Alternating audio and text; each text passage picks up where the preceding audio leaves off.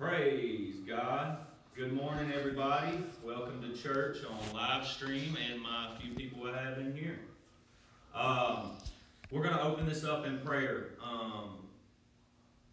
I really want you to pay attention to this message and really think about what I'm saying here, because if you take this word to heart and understand prayer, it can radically change your way of life in walking with God. A lot of the things that I've said up until this point actually connect to this message about Jesus being your high priest, and also who you go to on the daily in a time of need. You know, we have to understand this office. But let's pray. Dear Heavenly Father, Lord God, I pray that you just open our hearts and our minds to receive your word, Lord God. Let this word be planted in our hearts, Lord God, that we would learn to walk in your ways and understand how to connect directly to you and manifest your presence here on earth, Lord God. I pray that you just be with each and every person that's at home right now watching live, and open their minds for this message, Lord God, and let your Holy Spirit go forth before me in Jesus' mighty name. Amen. Amen. So we're starting a new message called Unhindered Prayers. When I used to study the Word of God, I would come across these places in the Bible where it would say, ask what you will and it'll be done for you. And, I'm like, wow, what is this? How does this work? And how come everybody's not using it? How come I don't see it all the time where you ask what you will and it'll be done for you? And basically, this message started about 10 years ago in my heart. I began to seek and understand what it is to pray, and to understand what it is to be a child of God and to operate as a child of God in this earth. We are the mediators because Christ is in us. I want to start the scriptures today at James chapter 5, verse 13. And I want you to listen to the words really carefully.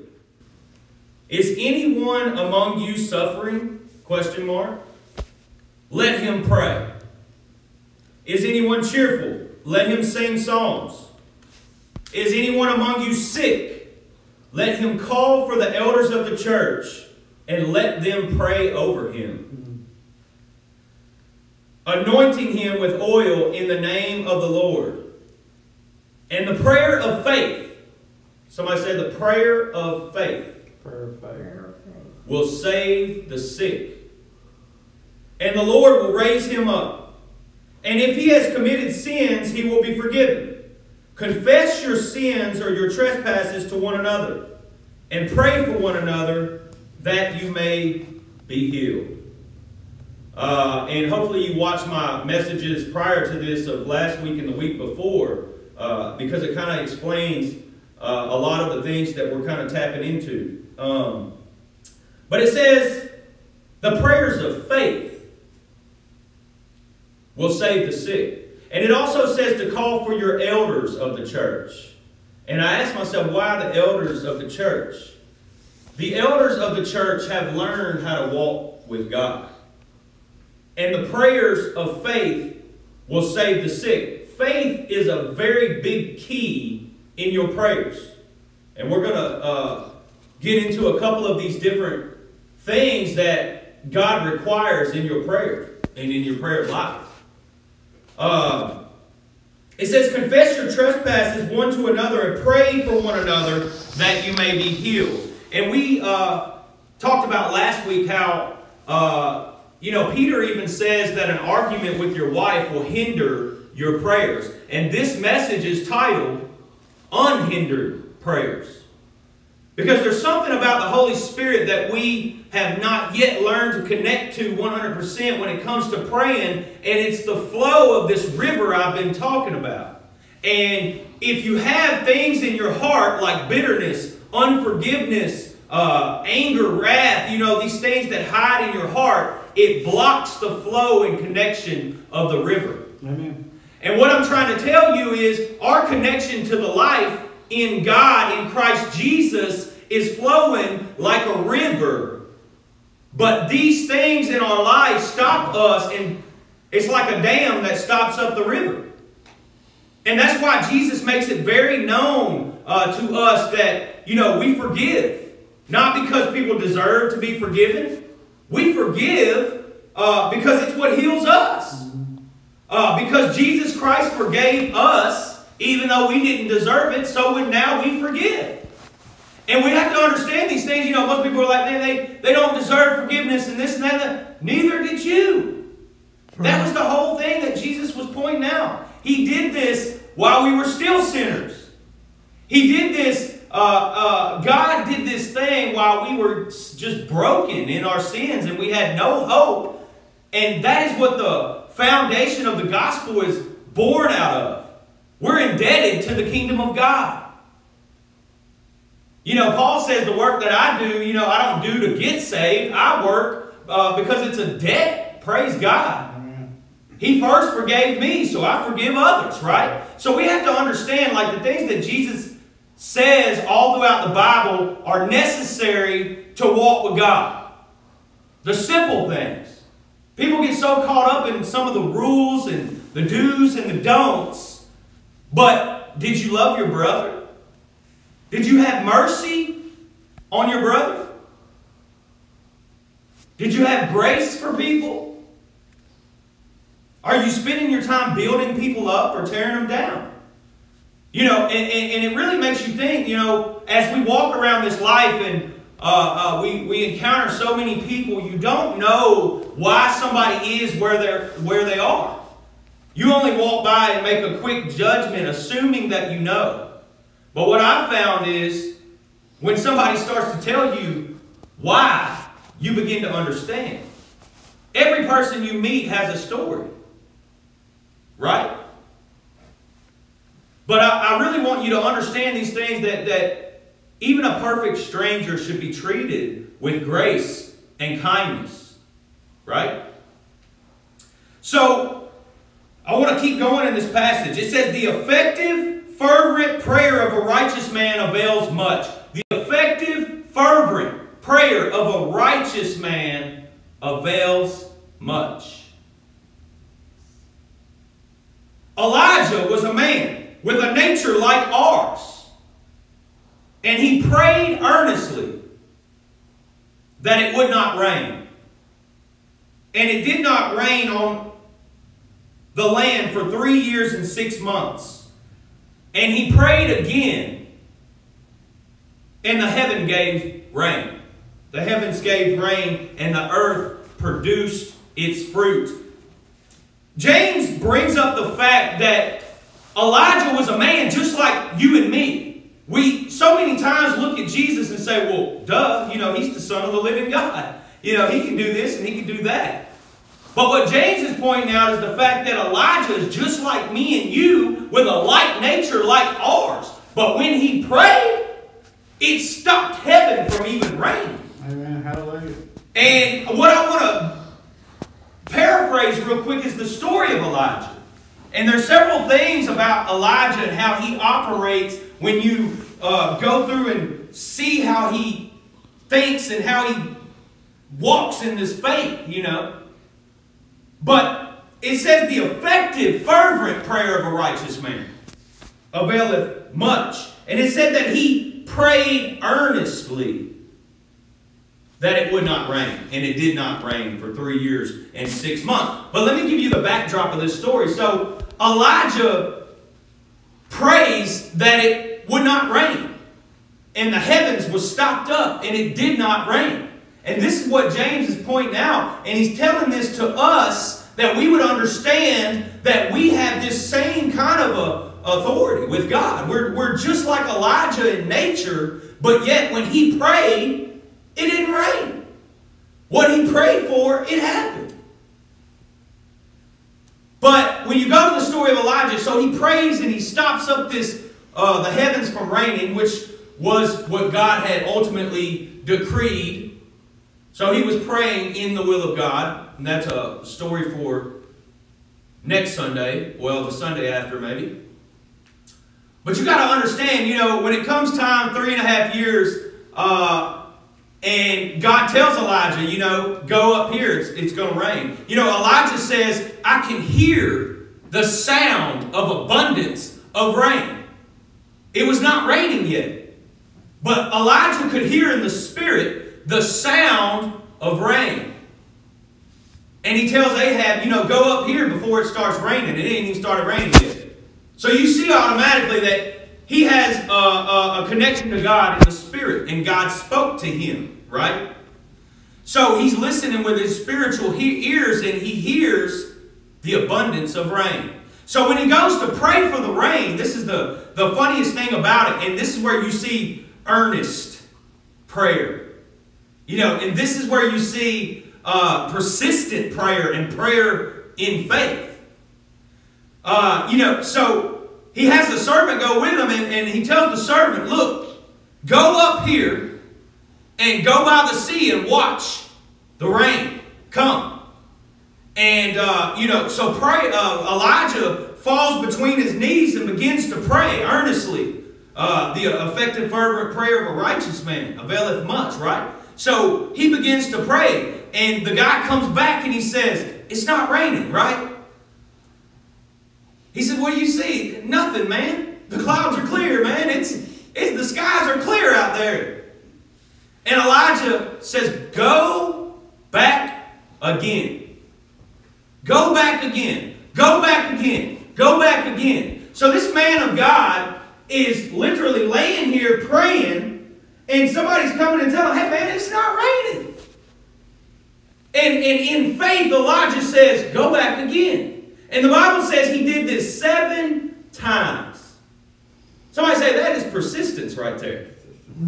Yeah, say that is faith. When the world all around you is saying this, and it's not happening. And in the physical sight and in the physical mind, this ain't happening. But Elijah's like, go again. So for 7 times, this guy goes up. And he's probably like, Elijah, I ain't going back up here, man. It ain't going to rain. He thinks Elijah's crazy, right? He's like, nah, Elijah, it ain't raining. But I'm going to go again. You know, every time he come back and said it's not raining, Elijah's like, go back. And he said he did that 7 times. Why? Because he had the faith that it was going to rain. Are y'all with me? Yeah. So this faith and this persistence is powerful when it comes to the things of God.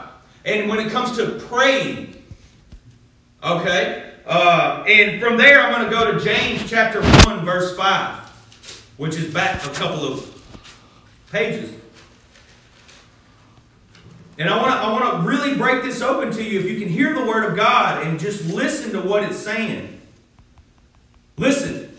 But let patience have its perfect work, that you may be complete and perfect and complete and lacking nothing.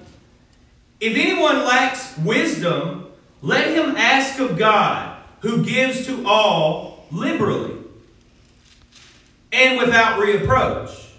Here we go. Y'all ready? And it will be given to him. But let him ask in faith, without doubting. For he who doubts is like a wave of the sea driven and tossed by the wind.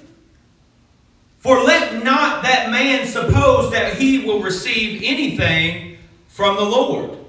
He is a double-minded man, unstable in all of his ways. All right, so with this scripture right here in James, he's saying, but let him ask in faith with no doubting.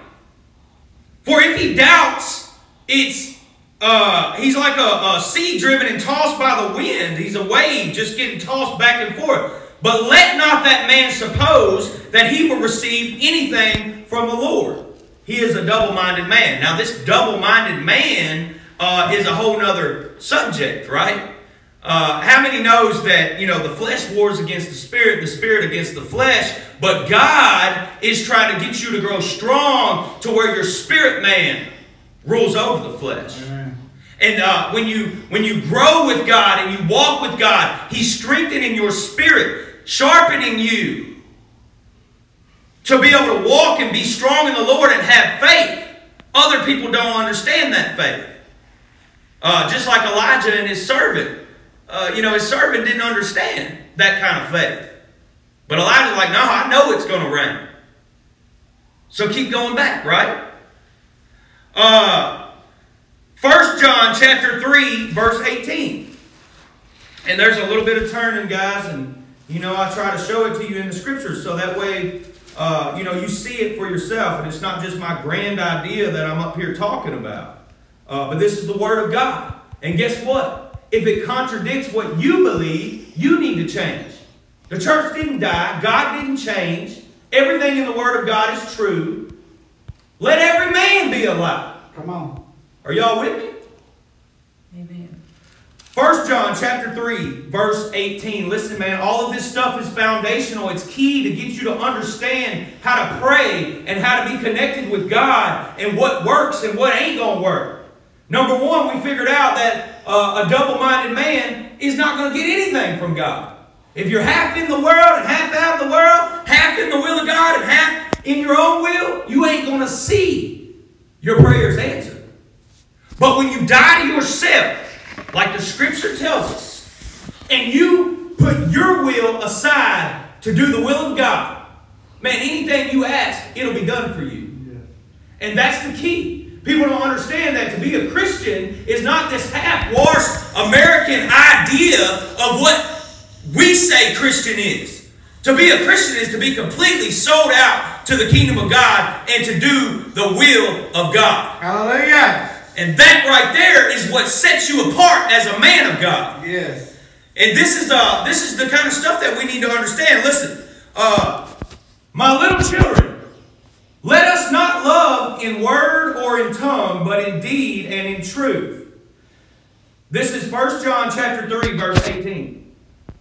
And by this we know that we are of the truth, and shall assure our hearts before Him.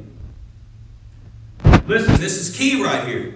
For if our heart condemns us, God is greater than our hearts and knows all things. Beloved, if our heart does not condemn us, we have confidence towards God. And whatever we ask, we receive from Him. Why? Because we keep His commandments and do those things that are pleasing in His sight. And this is His commandment, that we should believe on the name of Jesus, of His Son, Jesus Christ, and love one another as He gave us commandment. So this is what we should be doing. Number one, our faith should be found in Jesus Christ. Our faith should be fully in Christ. Why? Because of what we talked about last week, that Christ fulfilled the righteous requirements and fulfillments of the law, of the shadows and the types and the ceremonies and everything the Jewish people had to do was fulfilled in Christ. Now we are to walk in the commandments of Christ and walk in Christ and be like Christ in this world, because that's what set us free. The law was against us. But the gift of God is that Jesus was nailed to the cross, that we can be free. That's right, amen. You understand what I'm saying? Yes. But it's not that we can use, like Paul says, it's not to be used, your freedom is not to be used for the pleasures of your flesh. Because look, man, if that's how you think, then you don't even know God. Come on. The freedom is in Christ. That we would walk and be as He is in the earth. Be like Him. Renew our minds by the Word of God to walk and change and go in the direction that Christ would go. Even when it's against your flesh, your flesh is fighting you, your pride is keeping you, you fight back in the Spirit and subdue that thing. See, you have to learn to grow up in the things of God and to walk with God. See, this is the only way you're going to see these things, these supernatural things. Like when you pray, man, God starts moving. But how many knows you have to come to a place to where you die? That is what the gospel is is all about. The death, the burial, and the resurrection. And if you can understand that we died because He died, and we're being united in His death. The Bible says in the King James that we're planted with Him in death. And will also be raised. Not even just in the afterlife. See, that's what people don't understand. We have the resurrection of the Lord in this life. Amen. And that's where the power is. Yes, Lord. That's when you die to yourself and your will. Keep that man buried and walk in the resurrection. That's the gospel. See, and that's where the power is. Are y'all with me? So we know now that, prayers of faith. Prayers of faith. A double-minded man is unstable in all of his ways. We have to get that part right. And if our heart condemns us, God is greater than our heart and knows all things. In other words, you're not fixing to come to God and start talking to God and think you're getting one over on God. God is bigger than your heart and knows all things. So you're going to have that condemnation feeling in your heart. But what I told you last week about confessing your sins to the Lord, that is freedom. That is what sets you free. Confess your sins to the Lord, and He is faithful and just to forgive you. And guess what? It's as if it never happened. That's right. Amen. That's the power of the gospel. See, you keep trying to do it because you're a good person, right? Good for you. But you're missing it. That's why I'm so glad that I was a rebel for every cause. Because one of the things I do, I wake up and know I don't deserve to live. That's right. I wake up and know I don't deserve to be blessed by God. I wake up and know that God done this. Right. And that's my freedom. And see, now I can walk in faith because I know that God's got me. He took me from here to here. I seen that. He took me from there to there, and there to there to there. Now I look back over my life and just see the journey that God has brought me through and has built my faith. When there was certain death in front of my eyes, I seen that God delivered. Amen. And He brought me to a place to where I wanted to die. Right. That was the most liberating point of my whole entire life because I didn't care. After that, I didn't care about fame. I didn't care about being a big preacher. I didn't care about this or that. I literally did what I did because I love God and I love the kingdom of God. Yes, Lord. So when I went out and I stretched myself beyond your imagination of stretching myself to help people and do things for people, it was because I love people and I love God. No longer was it about raising up into some kind of man of God that everybody looks up to and whatever, dude, so what? But it was liberating. Because it didn't matter what he said and what she said. What does God say? And if God is for me, who can be against me, right? Right. So anyway, let's keep moving with the word real quick. James chapter 4, verse 1. And if I were you, I would highlight these things in your Bible and keep them in your understanding. Because this was a journey that God took me on to begin to understand how to pray and how to pray with power. How to pray as a child of God with the authority of God.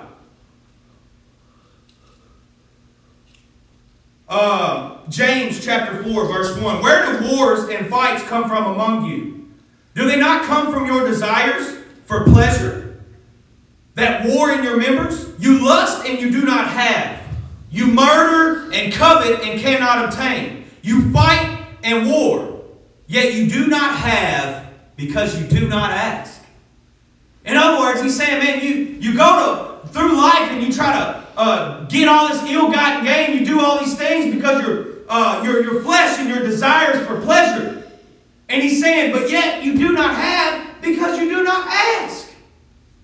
And when you do ask, you ask amiss. And that's point number 3. When you do ask, you ask amiss. Because you do not ask. You ask and do not receive because you ask amiss, that you may spend it on your own pleasures.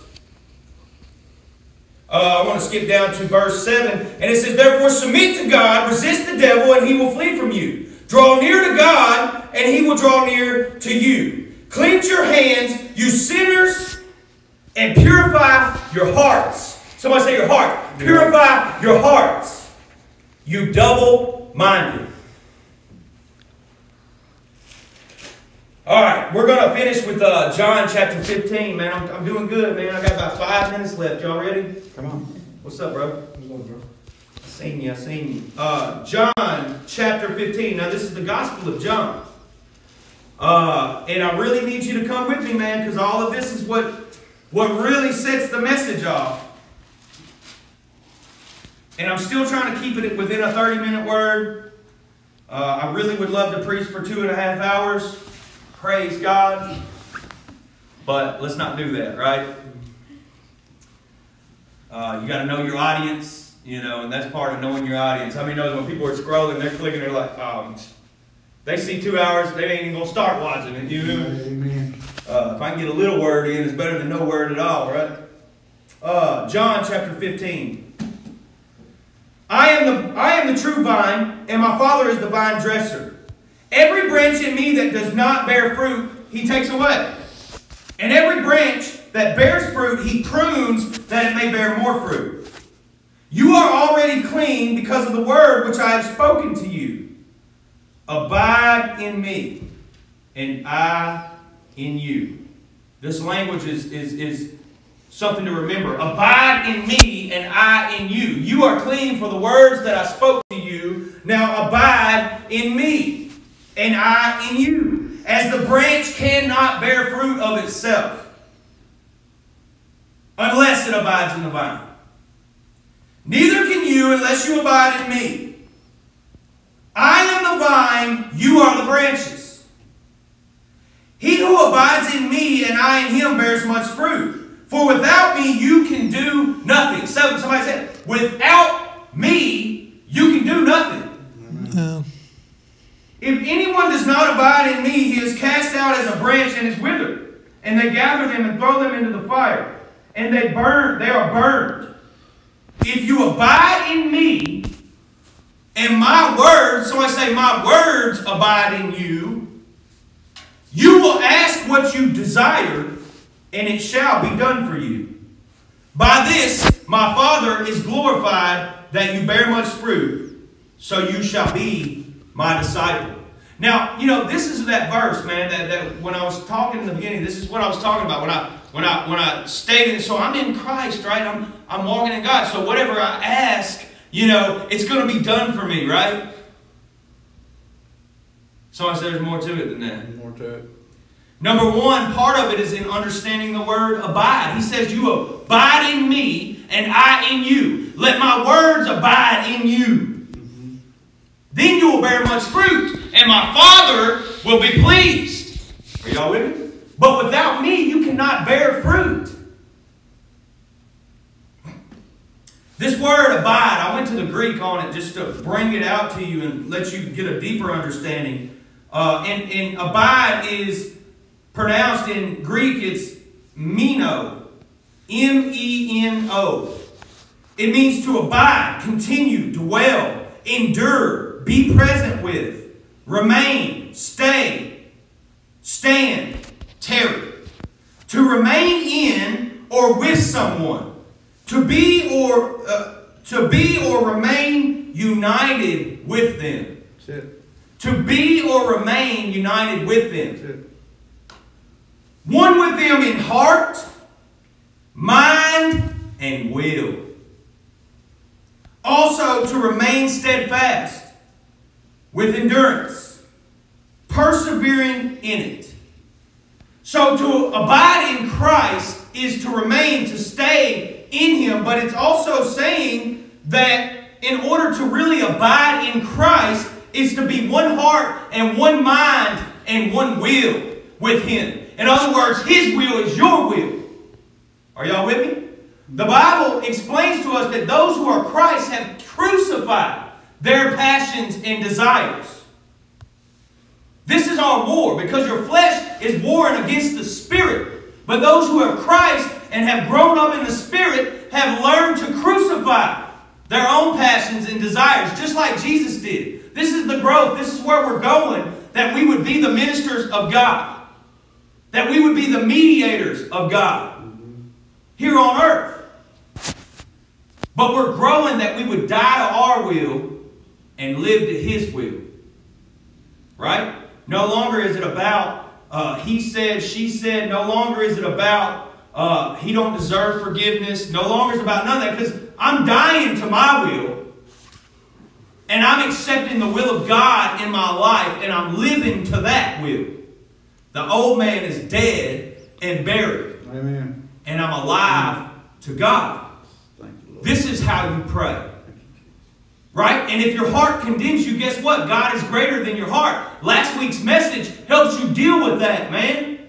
Without Christ, you can't bear fruit. You're clean because Christ is in you, right?